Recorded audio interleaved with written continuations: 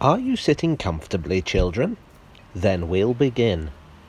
In a far-off place called Stratford, there is a station. All sorts of trains use the station, but the smallest is a little engine called Robert. The big trains go to all sorts of places, but Robert doesn't go anywhere. Robert is a steam engine.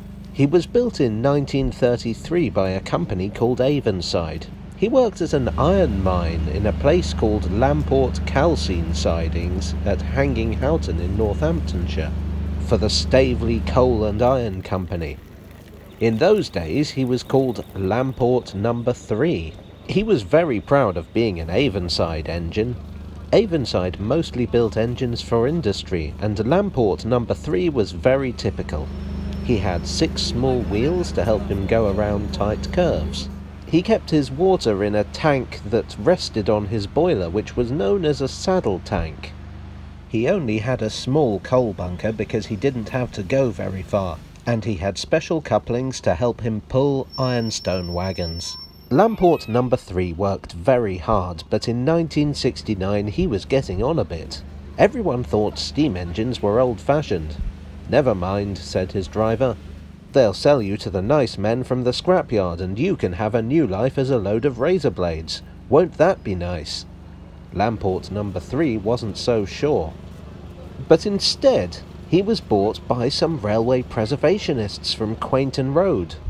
Then he went to the Foxfield Railway. Then he went to Peak Rail. Then he went to the Midland Railway, where they gave him a new name, Robert.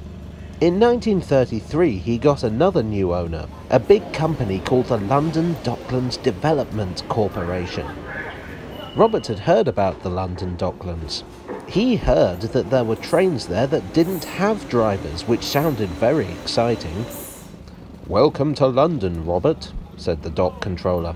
"We want you to represent the history of London's industrial railways." "But I've never worked in London," said Robert. "Surely I'm not a very good representative." But the dock controller was gone.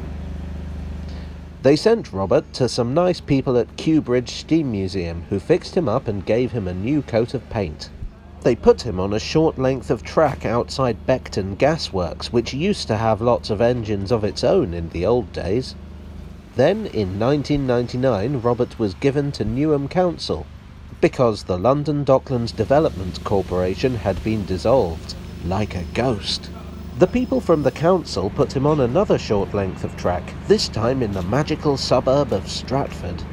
Here Robert has lots of friends who come to see him every day.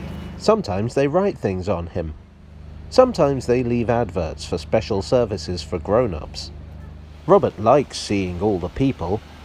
One day a stout gentleman with a camera said he was going to make a film about Robert, but I mustn't say any more or I shall be dangerously metafictional. Hello all, I hope you enjoyed the charming tale of Robert the Tank Engine. If you did, please do hit like and consider subscribing for more train tales and other tales of London. And I'll see you again very soon. Cheerio.